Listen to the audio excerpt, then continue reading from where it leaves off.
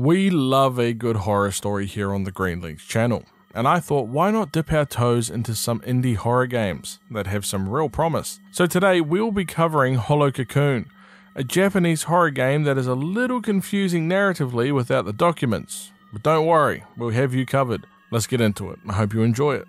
A young man named Manito is awoken as he has just received a phone call from his father. He asks his father why he would call so late, to which he is told his grandmother collapsed and his father wishes to go with Minato to the clinic first thing in the morning to see her. Minato, however, is not very pleased, since he holds some resentment towards his grandmother for skipping his mother's funeral, saying that she means nothing to him.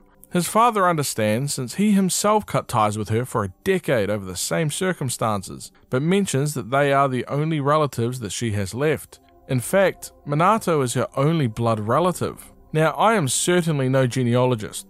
However, that means the woman missed her own daughter's funeral. Minato agrees for his father's sake and heads to the clinic the next day. She's still unconscious, but the clinic that she is held in doesn't have the equipment necessary to do the appropriate tests to find out what's wrong, advising that they transfer her to a major hospital. The father gives Minato a key to his grandmother's house to stay in for a moment, while he transfers her to a bigger hospital. Minato catches the bus and we make it to this very secluded Japan countryside. Quite picturesque if I don't say so myself.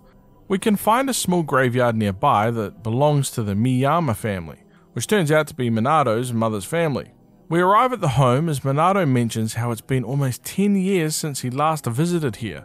The last time was when his grandfather died. There is a letter in the mailbox from the village mayor. It is asking Kinu Miyama, that's Minato's grandmother by the way, to comply with an eviction notice for a local dam construction, saying how it must feel horrible to leave the land her ancestors protected for generations, but the decision was made by the mayor and the village out of necessity, mentioning how the Miyama family is doing absolute bits in the silkworm business. That's not how it was worded, I added my own flair to that one, but the silkworm business will stay successful at any place, so she doesn't need to stay here.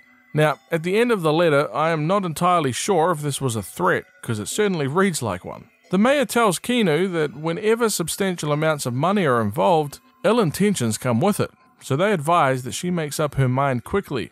Now, it's been a long day for Minato, and he plans on having a rest before his father picks him up. He prays for his grandfather, mentioning how he died falling down a well, and how his grandmother didn't even tell his mother, her own daughter, about his death. When his mother found out about the death, she went into a depressive spiral and then she died not long after. We find this talisman that lights up. Apparently, whenever Minato's mother would look at it, it would make her feel sick, and even he didn't like the talisman when he was a child. Call me old-fashioned, but if a bunch of my family members felt ill looking at something, I would probably just throw it out. Just let it be a problem for the trash man. And quite frankly, I would not trust any talisman that lights up randomly when you're nearby it. We have a wholesome letter from Grandpa, written to Minato when he was a child. Essentially, Minato wrote to his grandpa telling him that his mother won't buy him a bug collection kit. To which old Gramps points out that he also enjoyed catching butterflies when he was a kid, but learnt not to hurt butterflies by catching them, instead leaving them be and watching them live out their daily lives instead. He tells Minato that he can't buy him the kit he wants, but instead offers to take him to a place where there are plenty of butterflies and dragonflies, just the two of them, so they can have fun together. This gets to the real wholesome stuff. Grandpa Saichi ends the letter telling Minato that he is sad every time they say goodbye to one another. But before Minato goes, he will give him a pat on the head and whisper a magic spell to keep Minato happy until they next meet, promising to see each other in the summer. Damn, it's enough to make a grown man cry. And do you want to know what's even sadder? Minato is surprised by the message because it turns out it was never sent to him, because his grandfather died shortly after writing it and was not able to send it to his grandson. Dude, we're like 10 minutes into the game. There's too many feels too early. This is supposed to be a horror game, man. We rest up and see a series of clips, including the famous silkworm, the talisman, and even Grandpa and the well that he fell down. Minato remembers back to when he was a child, seeing his grandmother holding a silkworm, asking what it is. She explains to him what they do, and in a very serial killer type of way I would like to mention, saying how they feed the worms a bunch of silk, wait until they make their cocoons before boiling them alive and then taking their silk. asking Minato if he feels sorry for them, saying that even if they leave their cocoons, they have no mouths and cannot fly. They just lay eggs and die, and it's humans that have caused this to happen. Well, that just kicked me back into the bleakness of reality. I needed that after the emotional roller coaster that was the grandfather's letter. You can see the mother's death, which involves a train, and Minato watched the whole thing. Holy crap! Anyway, Minato awakes in the dark and begins turning on the lights. We find a message from Yui, Minato's mother, to her dad. It tells a story of when Minato was younger, going to school with an overly sized backpack that made her and her husband laugh, saying that he looked like a giant backpack with legs. She confides in her father, saying how she feels better after drinking water, but she can't bring herself to tell her husband about the situation that she's in, saying how worried and afraid of what will happen if he finds out about it. She also brings up the tarnished relationship that she has with her mother, asking why she hates her so much, and apologizes to her dad for burdening him with the constant venting, but mentions how whenever she reads one of his letters and hears his voice, it gives her peace of mind. This grandpa just seems like an awesome dude all the way around. Seriously. We head to the kitchen as Minato mentions how he is thirsty again. Before taking another bowl of water, he questions why he is thirsty all the time. Well, I don't know, Minato. I'm not a doctor, but it could simply be dehydration. That is a pretty small bowl there, and you might not be getting the amount of water you need, my friend. Diabetes is also a possibility, or the most likely culprit is just dry mouth, since you did just wake up after all. Hope that helps.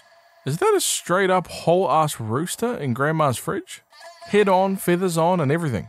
What the Minato hears some banging from the entrance. It's likely his dad, right? We find the brothers and sisters of the rooster in the fridge, and even the crime scene used in the murder. I think we got her, boys.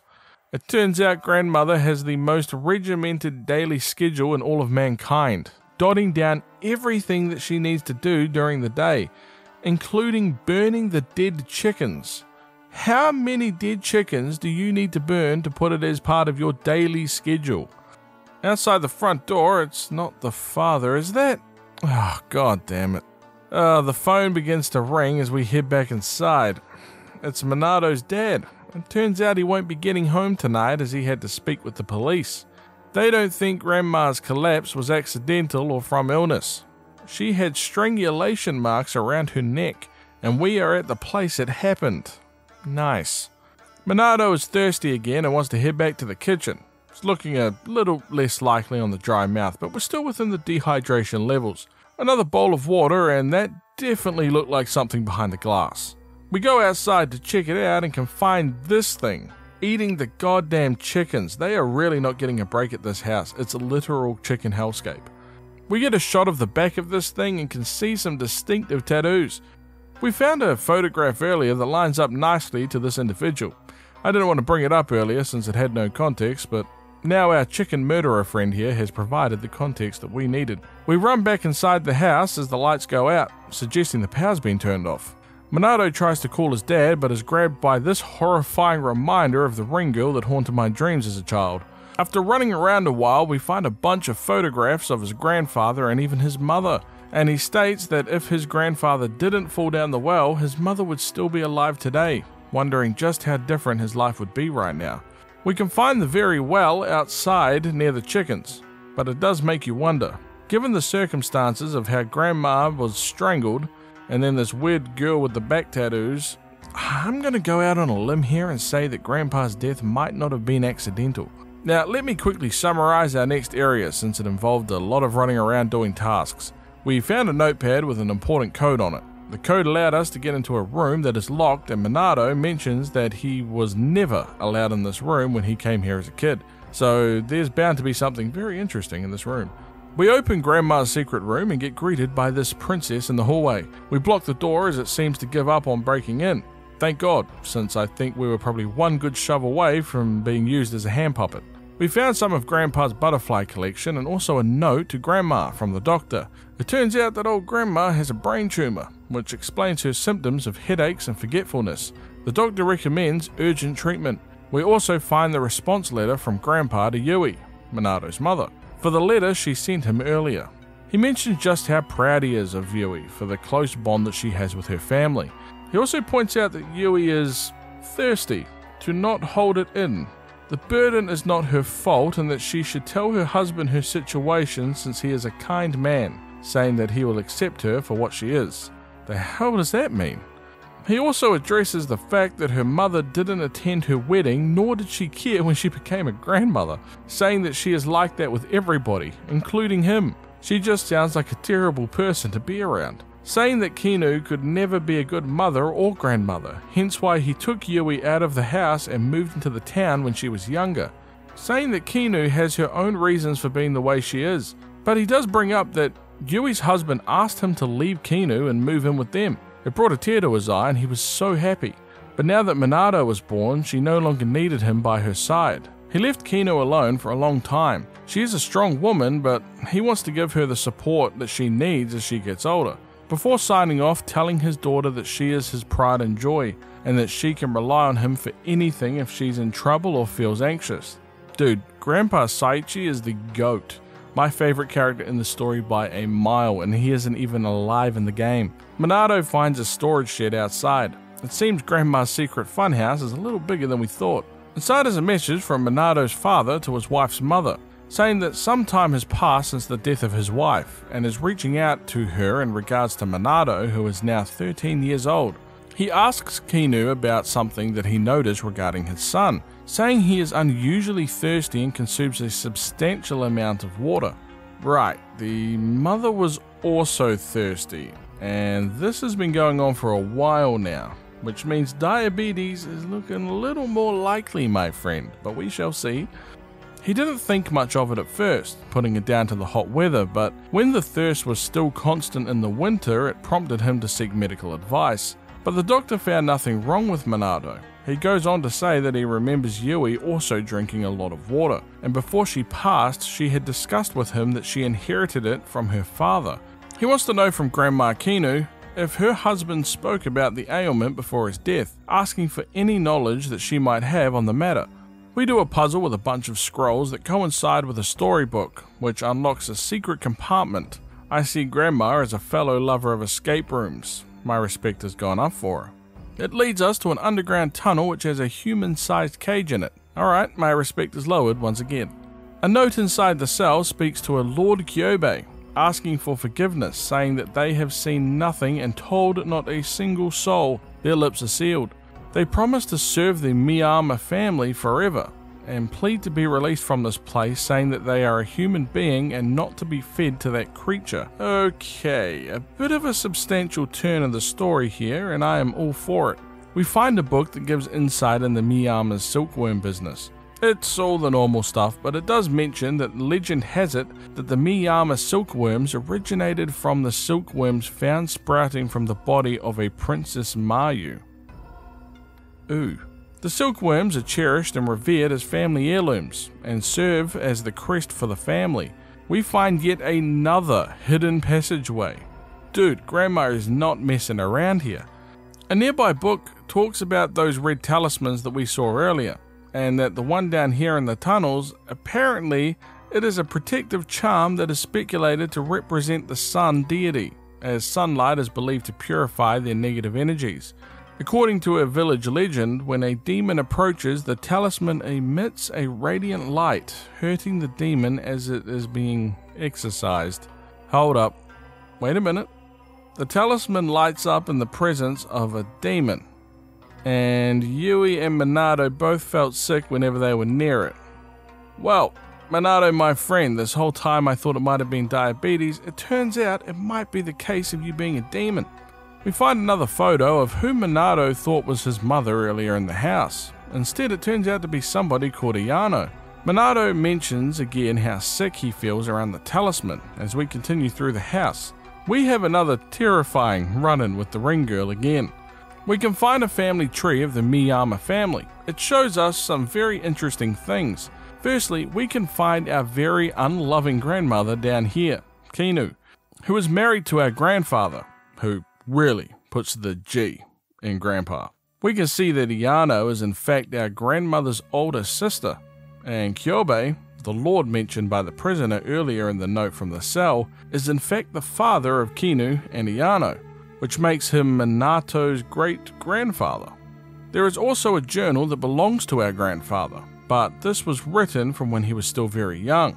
It mentions how he has been very fortunate enough to be accepted as the son-in-law to the Miyama family, mentioning how his father and brother looked down on him, considering him weak and spineless. But in the eyes of Lord Kyobe, he is a loyal and trustworthy person. He is awaiting his marriage in the spring, mentioning how ever since he laid his eyes on Ayano, her figure has been etched into his mind.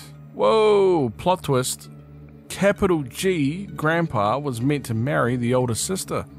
He gets a bit excited in the next few paragraphs as he lists all the things that he likes about her appearance, but goes on to mention how he wanted to get Ayano's attention by any means necessary. So he showed her his butterfly collection.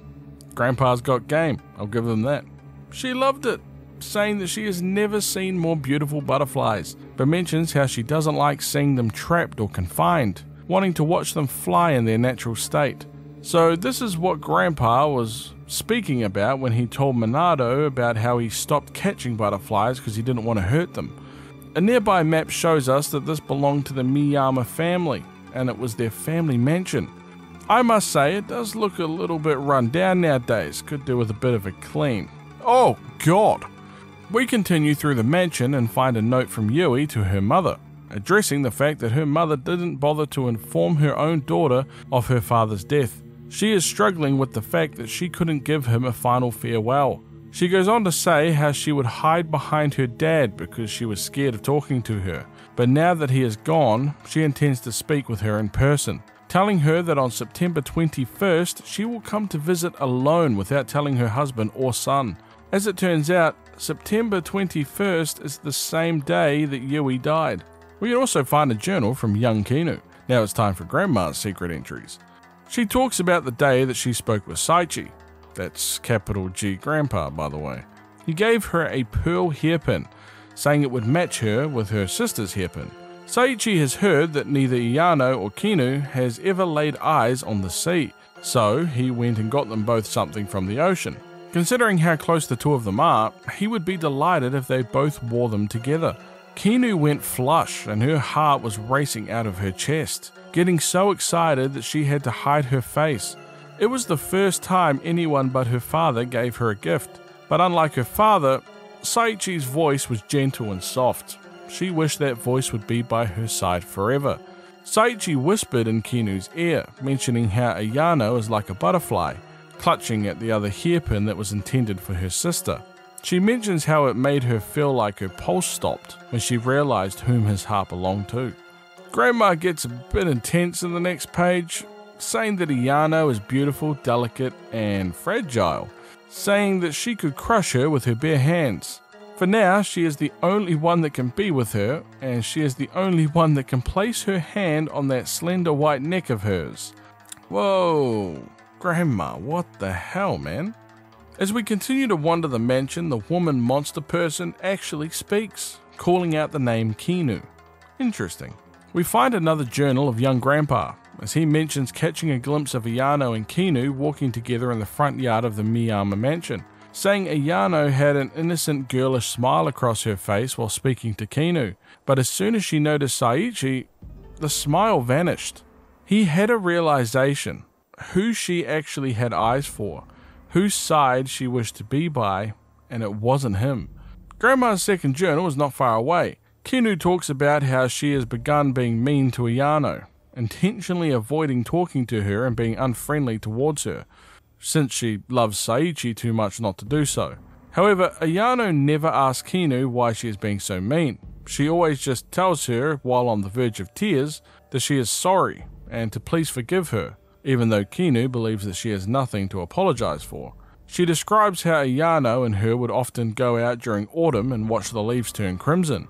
They would hold hands during the cold wind, and that even recently her sister smiled while they held hands, not holding any of Kinu's recent behavior against her. She has always been kind to her. Kinu could still feel the warmth of their joined hands, but it could be for the last time. Damn, we really got John Wayne Grandma over here. Next spring, both of them will be married, Ayano to Saichi and Kinu to somebody else, but her sister asked her to visit the trees again next year.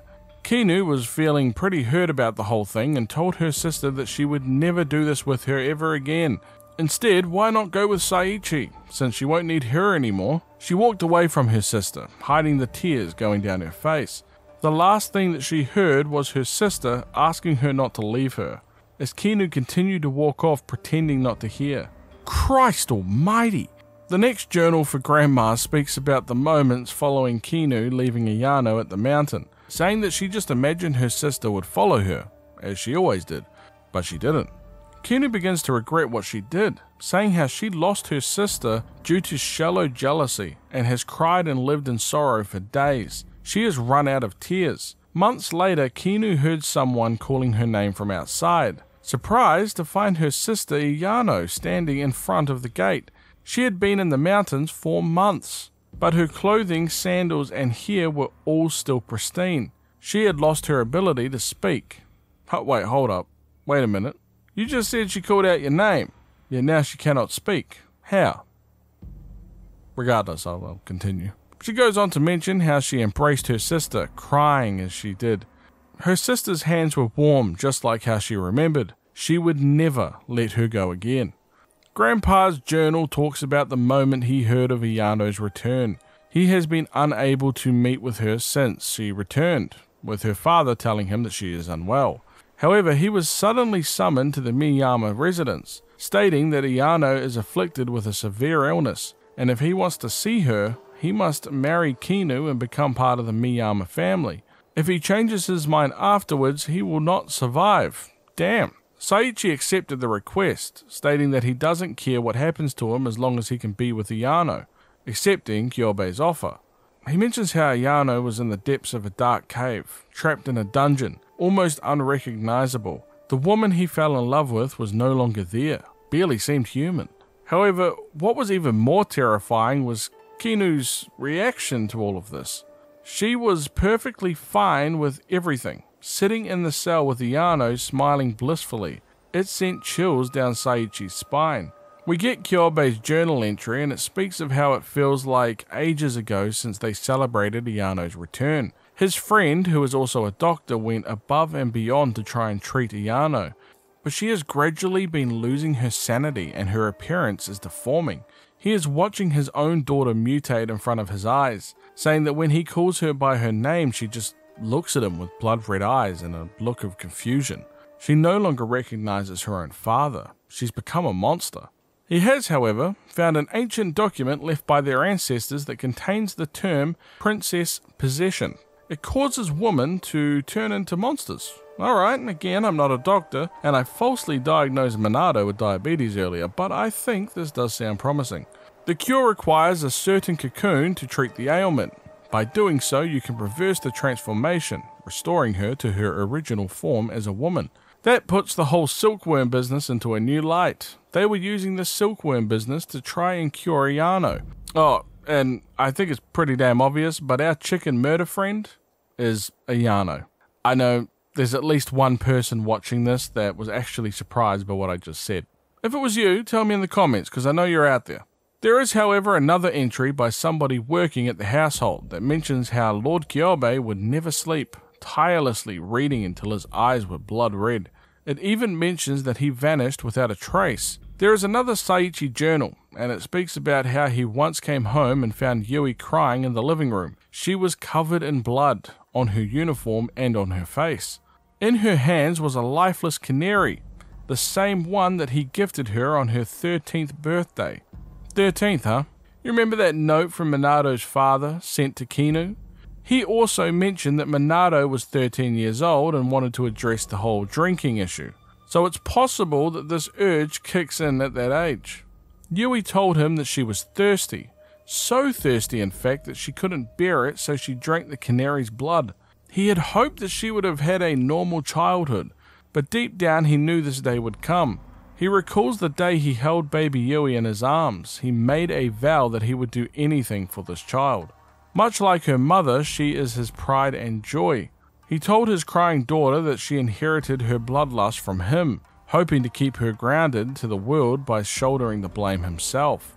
He began going to the butcher to purchase blood that he and his daughter would drink together. What the hell is going on here? Capital G Grandpa, I still like you, man, but we just hit our first road bump in this relationship of ours.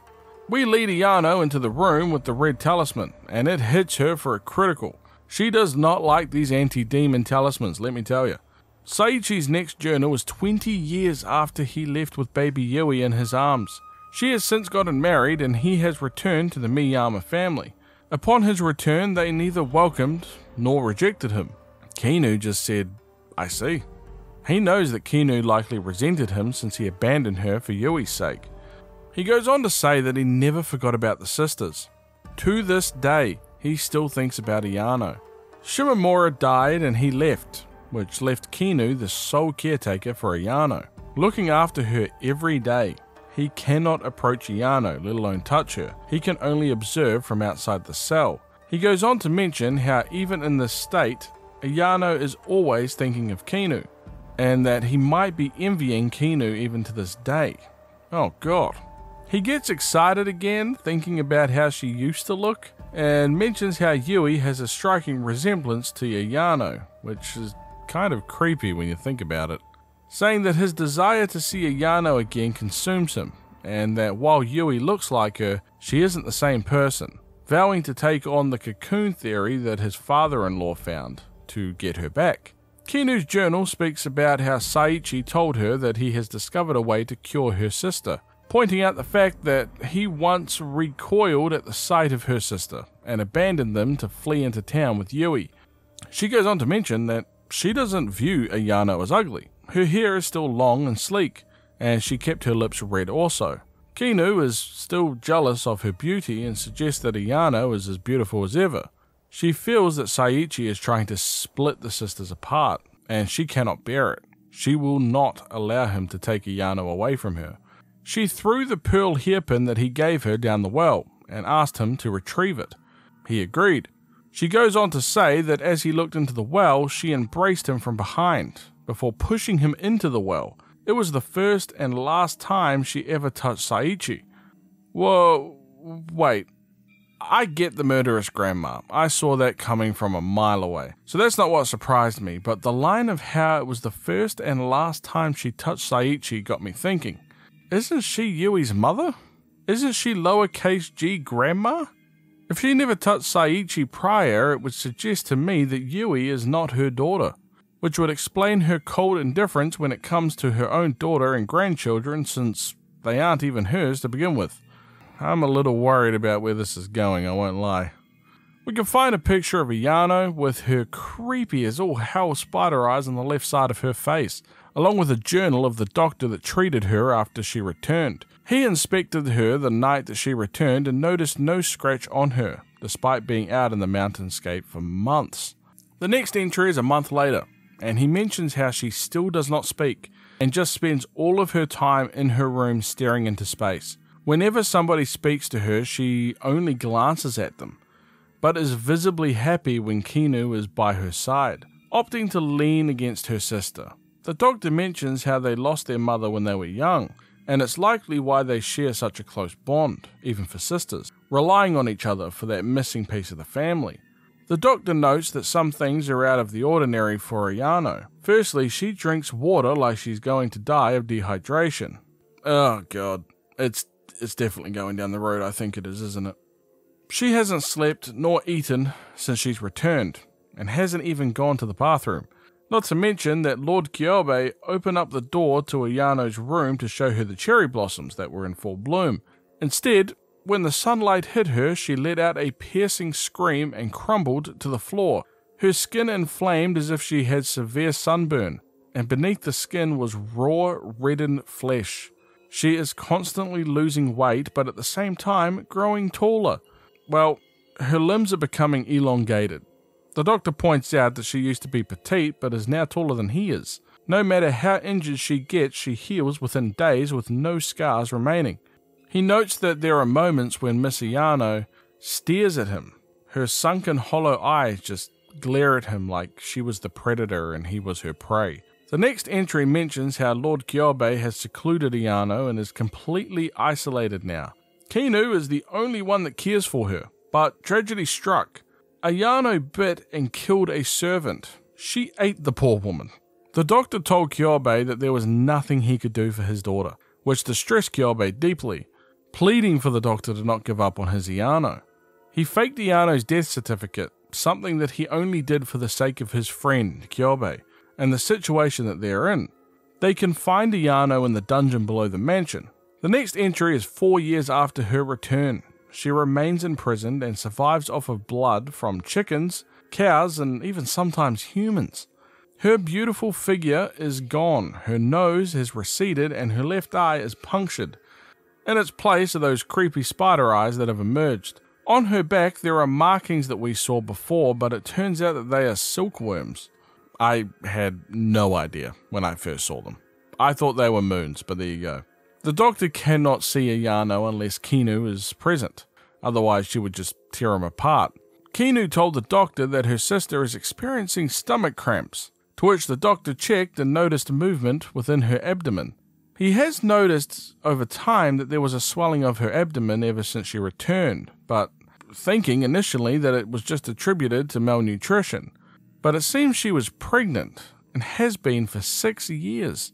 2 years later, and the doctor points out that it's been 9 years since she's returned. His dear friend Kyobe has vanished, and tonight, along with Kinu, they will extract the child from Ayano's stomach. And due to her body transformations of the last 9 years, she is completely incapable of giving birth. So their only option is to surgically open her abdomen and remove the child, a C-section. He is scared that the child will not resemble a human, before noting that, let's be honest, it's not going to be born human at all. Whoa, that is a lot to take in. So that confirms that Kinu is not the mother of Yui, or the grandmother of Minato, which explains her indifference towards them. But in fact, Ayano is Yui's mother, and she is the new lowercase g grandma. It also explains why Yui and Minato feel ill around the anti-demon talismans, since they carry genetically whatever is going on with Ayano. Who would have thought? But it still leaves the question, who is the father? Another puzzle down and we find another Kinu journal. Not grandma anymore, alright? Just remember that. Previously grandma, but not anymore. It notes how Yui died, saying that she threw herself onto the railroad tracks. Exactly how we saw it happen when Minato dreamt of her earlier. Kinu knew that this would happen, since Yui, who bore such a striking resemblance to her frail sister, wouldn't be able to bear it. The day that Yui visited Kinu, she was all dressed up, much like Ayano would be, and her disdain came rushing back. She was the spitting image of Ayano, who she loved and despised, but Yui was just a mere imitation of her sister. Yui asked Kinu why she hated her so much. Kinu noted that it was said using the same face and voice as her sister. Kinu escorted her to the dungeon and showed her the truth. Kinu is not her mother, and Saichi is not her father. She was cut from the womb of that abomination. Well, oh well, the tune has changed for Kinu. She previously mentioned how she thought Ayano's beauty was just as it was before she went missing, but now she addresses her as an abomination. I have my thoughts on this, which I'll get to later. She calls Yui a monster, and that her bloodlust is only natural for one, and how Saichi lied about it coming from him. For years he would choke down blood from the butcher alongside her, a monster child.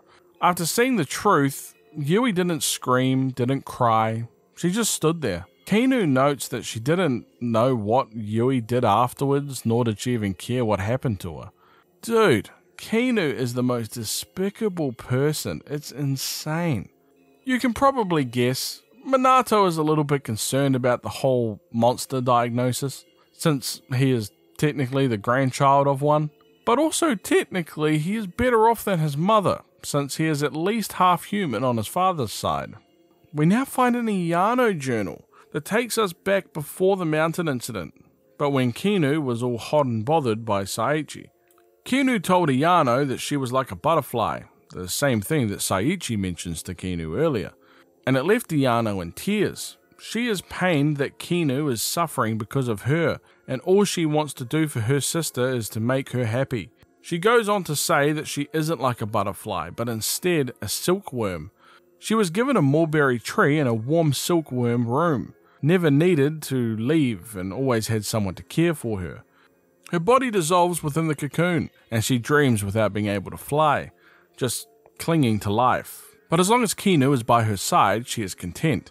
Ayano contemplates if it would be better off if she just left, since Kinu could be with Saichi, but she just can't bring herself to do it, since the closer the wedding gets, the more she realizes how little time they have left together, and she wants to cherish her remaining time with Kinu.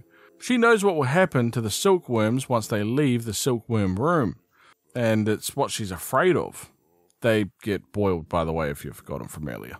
If it were up to Ayano, she would be by her sister's side forever. Look, the bond the sisters share is great and all. Very toxic on the side of Kinu, but still. Why do they think that they can never see each other again once they're married? I mean, you can still hang out from time to time, family visit here, birthdays, you can make it work. We find yet another secret hallway with a bunch of talismans on the walls. Whoever set this up does not want Grandma Ayano to visit. We can find the cave that Ayano was once imprisoned in, along with a variety of scribbled notes. Ayano feels Kinu has abandoned her, and that she loves Saichi. She doesn't want Kinu to cry, and instead just wants to die. We get back into the weird silkworm analogies as she mentions how Kinu is so pure, which is a bunch of BS, and they shoot threads and form cocoons together. Inside the cocoons, they dissolve and merge together as one. I think that this is her analogy for a hug, by the way.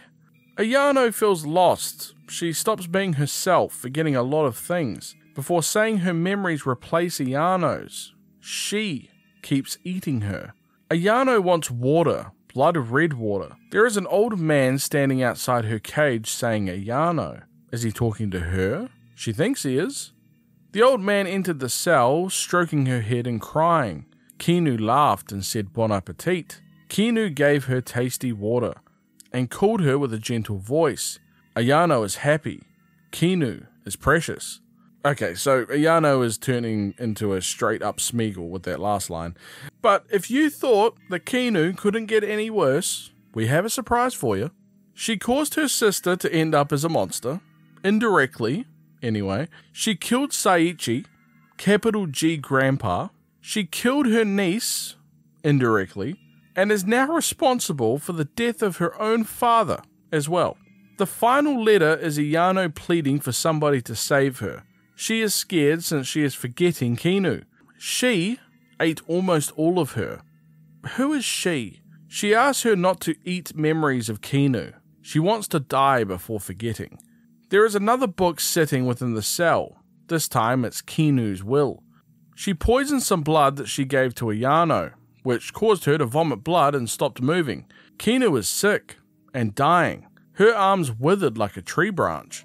Killing Ayano is the only thing that she could do, since when she is gone, who will care for her sister, bathe her, brush her hair, and worry that they will just call her a crazy monster and will be treated as subhuman? Hold up, firstly, she held her own sister in an underground cave dungeon, which I think counts as subhuman treatment. Also, Kinu herself called Ayano an abomination. The hypocrisy here. It turns out Kinu is also losing her memory due to her brain tumor and is worried about forgetting her sister. She at least acknowledges that she killed her father, Saichi, Yui, and now her sister, and is now just sort of dying in pain.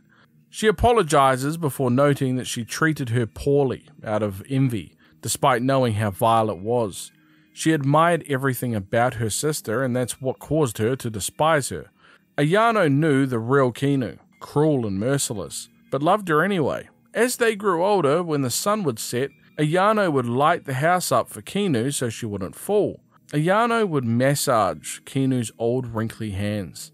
And while Ayano's mind was almost completely void of memories, she never forgot about Kinu. They found happiness together, but it now comes to an end. The final note states that Kinu does not know what happened to Ayano that day, nor does she know who the she is that Ayano writes about.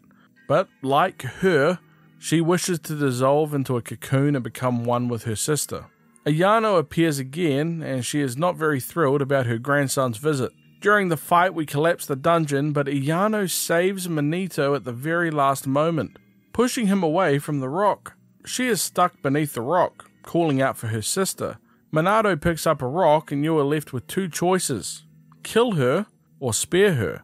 Now, we will cover both the endings, so don't you worry. Starting with the kill option, Minato gets to work with the rock. As we time jump a year into the future, we can see him taking flowers to that same family graveyard as he addresses Kinu, who has died after her attempt with the noose. Minato mentions how he will never forgive Kinu, and that he has not told anyone about Ayano, not even his own father, pointing out that even after Kinu poisoned her sister, Ayano still saved Kinu after taking her down from the noose, carrying her to the entrance to be found.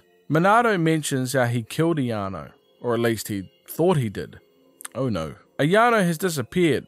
When he returned to give her a proper burial, she was gone. The only thing remaining was a cocoon and a bunch of white silkworms. He mentions how Ayano is likely still looking for her, before stating that the area will soon be at the bottom of a lake, remembering the town's plans on creating a dam. Minato turns around and sees Grandma Ayano just standing there, before stating that even if his thirst for blood pains him for the rest of his life, he will just endure it and live as a human. Now to spare her, Minato puts down the rock and he calls Ayano his grandmother for the first time. He calls his father to let him know that he is dropping out of college and intends to live in Kinu's house from now on. His father is horrified, asking if his son plans to just spend his whole life in that house just like Kinu did, to which Minato says that this is where he belongs. Also, since they can't get him to sell the property, the town had to cancel the construction of the dam. His father pleads with him to come home, saying he doesn't care if he drops out of college, he just wants to speak with him. Coldly, he tells his dad that he wouldn't understand since he's just a human, and to just simply forget about him and never call him again. Dude, Minato has literally turned into Kinu. A bell tolls as Minato has to make dinner, and we see those poor chickens' torments continue with this ending as he prepares dinner for Ayano and himself. He finds Ayano crying as he reminds her that Kinu is dead, but there is nothing to worry about since he will now be with her forever and ever. And that ends the story of Hollow Cocoon. What an indie game. I really enjoyed the story for this one, and can you believe that this game is only 2.5 hours long? Now, there are a few questions that remain unanswered, which I could not find the answer to. The most blaring of all was who the father of Yui was, and how Ayano turned into a creature. Now, there is a storybook that could be found that was a short story used in a puzzle but was written by Ayano and Kinu when they were children. It says, once upon a time there lived a nice old man. He found a mysterious boat in the mountains. Inside the boat there was a princess. The old man cared for the princess, but she caught a disease and passed away. The princess's body turned into a pure white silkworm. The silkworm continued to spin its thread until it became a large cocoon. Now, the reason I felt this necessary to bring up is the fact that during the ending, in which Minato technically fails to kill Ayano, there is a white cocoon remaining where she once was, surrounded by pure white silkworms, just like the princess in the story. And within the story, it is mentioned how an old man found the same princess inside of a boat in the mountains. Ayano also went missing in the mountains. It begs the question, if an old man found Ayano, cared for her during the months that she was missing, she died due to a disease and was reborn from the white cocoon, much like she did during the ending, not to mention the treatment for the disease. Kyobe mentions how within the ancient documentation that a cure can be found within a certain cocoon. I do wonder if the special cocoon in question is the one that she has after she dies. The idea of having to kill her to save her, since, as they said themselves, after a silkworm leaves its cocoon, it gets boiled. But it still doesn't explain the mysterious pregnancy, but I feel parts of the game were meant to be a little mysterious. Maybe there'll be a Hollow Cocoon too, you never know. Anyway, if you enjoyed the video, please write who you think was the most interesting character in the story. Remember to leave a like and subscribe for more content in the future. Until next time, peace.